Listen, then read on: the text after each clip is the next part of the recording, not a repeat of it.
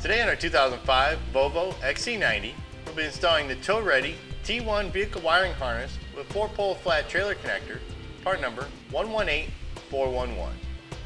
To begin our install, we're first going to open up the rear hatch and tailgate. We're then going to remove the rear cargo cover, open up the rear panel, and remove it. Now to remove it, we'll undo the strap on each side, which is just a simple metal button. Once we unhook those two, we'll take the center cord, pulling up on it, and we can remove the whole rear section. Now with that out of the way, we need to remove the two corner panels. Simply pull up on them, and we'll set them aside for reinstallation later.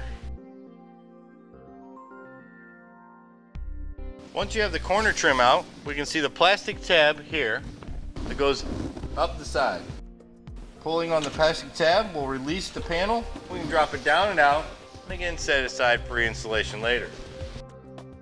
We're going to go ahead and repeat the same process again on the driver's side. Now with our paneling out of the way, we need to locate the manufacturer's wiring that comes from the back of the taillight assembly. Reaching in behind the paneling, go ahead and pull it out. You'll see it's a gray connector, and to release it, press on the locking tab and separate the two connection points. Now we've located our connection points here, we'll bring in the new wiring harness. Taking the yellow wire connector that comes from the converter box, we can plug in line with the manufacturer's wiring as the connectors will match up. This creates our T connection here on the driver's side. Next, we'll take the white wire with the pre-attached ring terminal. This is going to be the ground for our converter box and 4-pole, and locate a suitable mounting point. Now when grounding our white wire, we're going to look for an area where the sheet metal doubles up for a good secure ground. Here, behind the taillight assembly, is a great location. The sheet metal doubles up and it's very accessible, so we can use our self-tapping screw to secure the ring terminal.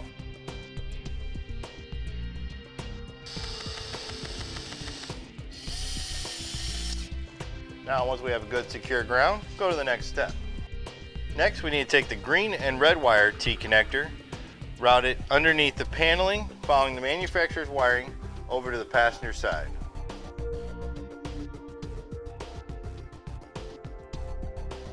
Now to make it easier to run behind the battery, we're going to go ahead and remove the 3 fasteners to secure the top of the battery bracket.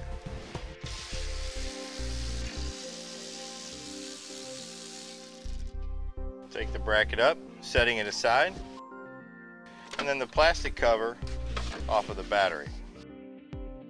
Now we can take our T connector and wiring and simply route in behind the battery. Once I get over to the passenger side, I'll run underneath the paneling just like I did on the driver's side. Now once we're on the passenger side, we need to locate the T connector over here also. It's the same gray plug that we worked with on the driver's side. Unlock the 2 connection points and install our T connector. Once we've made this connection point, we need to go back over to the driver's side to mount the converter box. On the back side is a 2-way adhesive. We'll go ahead and remove the cover of the 2-way adhesive. We can attach it just below where we installed our ground, and we're looking for a clean, flat surface, preferably sheet metal. We'll just firmly press it into place. Now once we have our converter box installed, we can go ahead and run our 4-flat connector, which is going to follow the wiring harness we ran over to the passenger side into the center lower compartment area next to the battery. Our last attachment point is going to be our inline fuse holder power wire. So we'll go here to the fuse box on the driver's side. Go ahead and remove the nut that's here on the stud, install our ring terminal, and then re-secure the nut.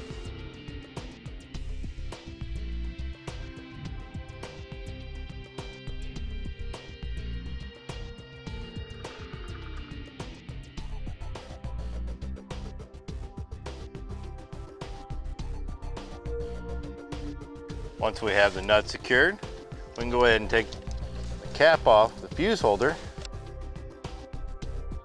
and install the 10-amp fuse provided with the install kit.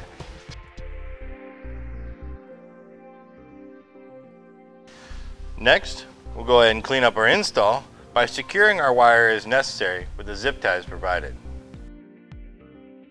Now once we have the wiring secured, we can go ahead and put our battery box back together.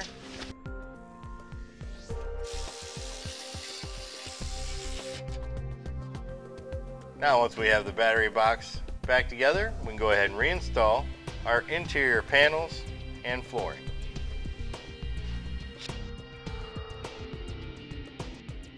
Now we're back together, let's go ahead and show you how to use the new 4-pole connector. Simply open up the rear storage and flooring, take our 4-pole connector and run it out of the lower storage area.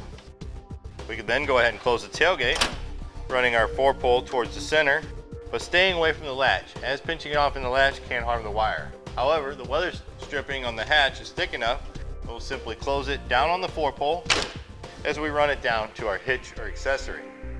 Then once we're finished, we can simply open up the hatch, the tailgate, our rear storage compartment, and store it down in the lower cargo area. Next, let's go ahead and show you how to test the new 4-pole connector. We'll simply remove the cap of the 4-pole connector, take our test light, and attach it to the bare or open terminal, which is also connected to the white wire. Test the next terminal over for our brown wire terminal for the running light circuit, yellow wire terminal for the driver's side turn signal and brake. Then the green wire is for the passenger side turn signal and brake.